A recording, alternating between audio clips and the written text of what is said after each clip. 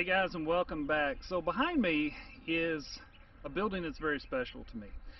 Back in the 80s, my parents owned a small trucking company, and this building behind me is where we did all the maintenance, all the light maintenance I should say, on all the big rigs.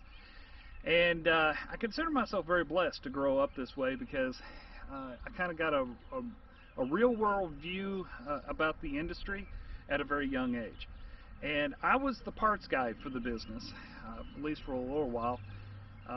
My job was to make sure that the shelves were stocked of the items that we needed. My job was to make sure things were organized in a way that my father, who was doing all the work, would actually have what he needed when he needed it. So I kind of got an appreciation for that.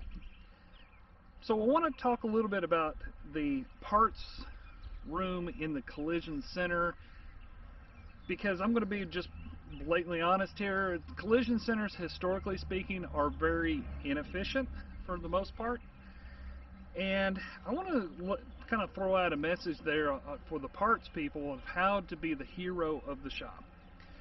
Now, the first thing that I always kind of recommend when I'm talking to a parts manager is that you got to take control.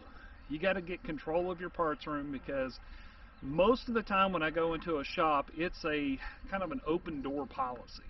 You can kind of come in and take anything that you need at any time.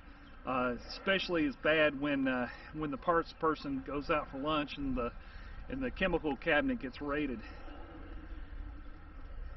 This is probably the biggest thing you can do in order to stop the loss of product that doesn't necessarily need to be used, but at the same time take more control of the profitability of your parts room. And this leads me into the second thing is you don't want to deny your technicians the ability to do their jobs with the products that they need, but they do need to be more respectful of the parts room itself in order so you can keep control on it and not overload the shelves with certain products that tend to grow legs and disappear. So what I would recommend doing is making sure that the hours that you're there, you have an open door policy. Let me know what you need, what RO are you using this on, and using a program like SIS, for example, to start charging those products out. So you can use SIS to create invoices for the nuts and bolts and clips and fasteners that Worst sells. Hey, that's great. But you can also put in other products, like, say, for example, you have a 3M window urethane, and you want to use that 3M window urethane on a car. Technician comes in, it's great, what's your RO number? And you can use the SIS to charge that out. It's a billable event. That billable event now gives you the ability to start making a profit or showing a profit with the SIS program. The other thing you could do too is, and I actually had a shop one time that really kind of opened my eyes to this, is that all of those parts, the leftover hoods and fenders that did not get returned because somebody threw the box away, the headlamp assembly that could go to a car, but you know, who knows what if it was returned or not. Anyway, all the things that just tend to collect in the collision center, you can use those in the SIS program and create a list for the estimators up front.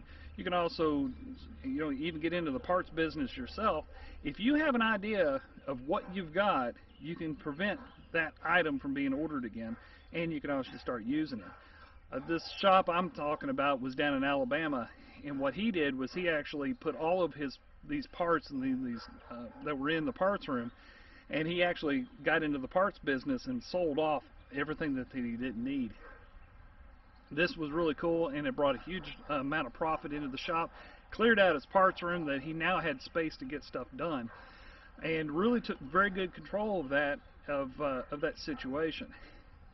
So the SIS is only a part of the control issue, but that's what it's really boiling down to, is that you got to get control in order to be successful. I hope this helps.